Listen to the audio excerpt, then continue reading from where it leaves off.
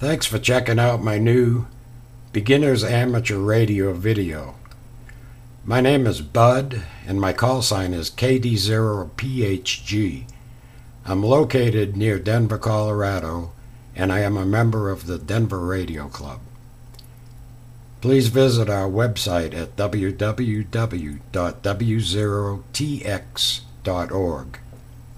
Up on the screen right now, I've got a list of some links that you might find very important, so you may want to jot them down. The video doesn't have a lot of time on it, so if you can't jot it down because you don't have time or a pen or whatever, you can find it on our website also. Again, that's www.w0tx.org. I'm going to scan down a little bit because I couldn't fit it all in the video here, on the screen. Anyway, hopefully you'll get a chance to jot some of these down. But again, if you can't, I'll try to mention it further on in the video. Now to some meat and potatoes for the new person. Okay, so now you have your technician's license and a call sign which is in the FCC database. Congratulations on this first important step. To get on the air, you're going to need a radio, an antenna, and possibly a power supply for the equipment, depending on what radio you choose. We'll now go on to show some of the different equipment you may want to consider. But before we do, we want to make some very basic information available to you. When operating on a VHF or a UHF ham radio, when you hit the microphone or the push-to-talk button on a handy-talkie, known as the PTT, you will need the radio to be programmed with the frequencies that you are going to be using in your area. Ham Radio Outlet has several books that give the frequencies for repeaters all over the country. Again, just Google Ham Radio Outlet and search on repeater frequency book. There are many simplex frequencies as well as repeater frequencies. When you talk on a frequency that's for simplex, you're only talking between your radio and someone else's radio that's on that frequency, with only the power the two radios have. Because of this, the range is quite limited, usually a few miles. That's where repeaters come in.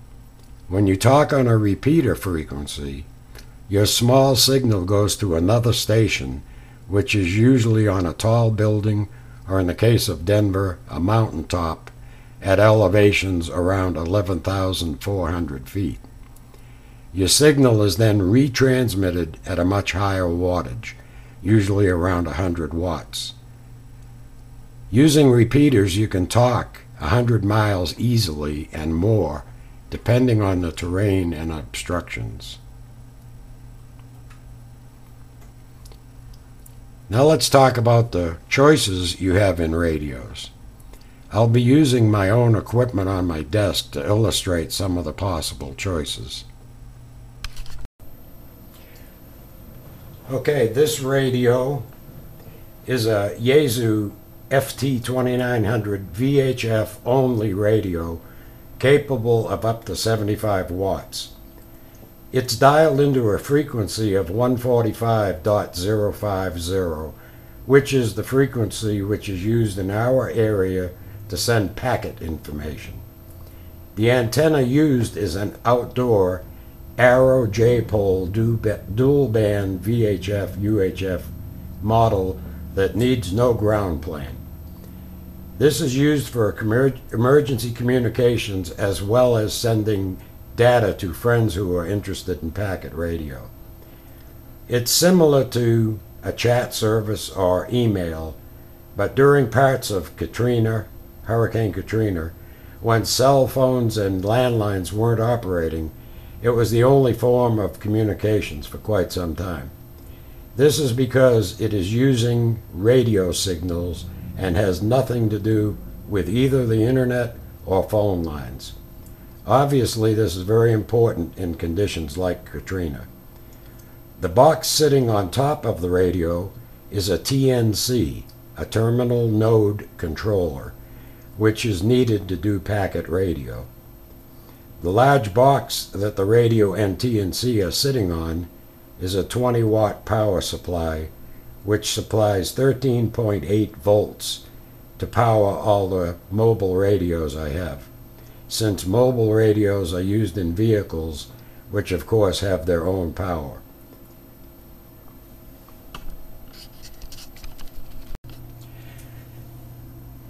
This is a screenshot of the software that displays the packet information that we just talked about. As you can see, the bottom line, my station just sent out a beacon. I'm going to send another one out just so you can see. Okay, it just transmitted my beacon information. If I had the time to show you longer, if somebody came in and tried to send a message, it would also show that. So I'm going to move on to the next frame.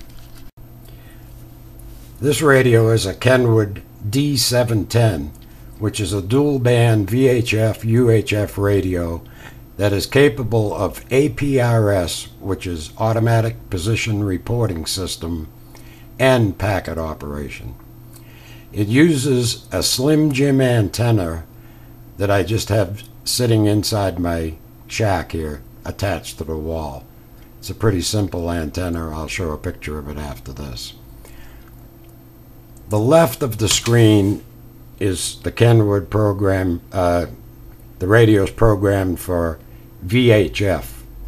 The right screen is programmed for UHF. That's just the way I chose to do it, and you can configure it a lot of different ways. This combination of this indoor antenna and this radio allows me to hit every repeater in the Denver area with no outdoor antenna and no need for an antenna with a ground plane. Additionally, I can pull this radio off my desk, put it in my vehicle, and friends can track me if I turn on APRS. As long as they have a computer with the proper software, the radio puts out beacons as I travel. It can also do packet radio while mobile, so I can send emergency information as if I was at my desk. It's capable of up to 50 watts of transmit power. It is the opinion of many of us in the Denver Radio Club that a good choice for a new ham is an HT radio. HT means handy-talkie and is sometimes called a handheld. HTs are small, self-powered portable radios which can be recharged, usually with a charger that comes with the radio. There are many brands and many models available. If you just Google ham radio outlet, you'll find a bunch of them. Also online, you'll find some that are actually $40, and they're VHF, UHF. They're made in China, so no one knows much about them as far as how long they'll last. But for $40, it's a good way to find out if you're even interested in the hobby. So while those radios for $40 don't cost much, they also don't have very many features, such as APRS or packet capability, GPS or cross-band repeating. Here's one that does. It's my Kenwood HD D72 handheld radio, HT. It's a VHF UHF analog radio which is fully featured with built-in APRS, GPS, packet, crossband repeating, and a built-in TNC. The price is currently $449 at Ham Radio Outlet. As far as an HT radio goes, it does everything I could ever need it to do. When you receive this radio, you will need to get the menus all set up correctly to be able to use APRS and packet. On my YouTube channel, KD0PHG, you'll see a bunch of subscriptions that tell you how to set that up. Also, the man that invented APRS has got some very important information there. You'll also need to set the program all your repeater frequencies that you intend to use, as well as simplex frequencies. This amounts to programming in the frequency, a plus or minus shift, and a tone that is required for the repeater before it can accept your signal and retransmit it. Simplex frequencies don't require anything but the frequency. Programming can be done right on the keypad. APRS and packet messages can also be done there. However, it's much easier to do with a computer and a software program and the required cable to go from the computer to the radio. The Kenwood D72 comes with the cable, a link to download the software online, and a battery recharger. This radio is totally self-contained, unlike some of the brands that require separate TNCs and GPS units.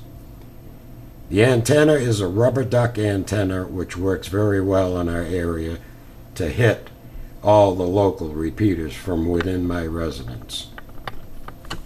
It's got a maximum output of 5 watts, but it can be lowered to conserve power.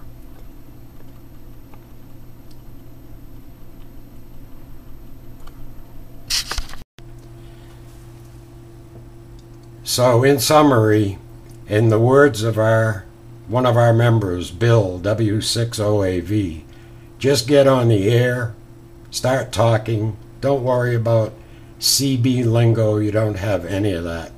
Just talk.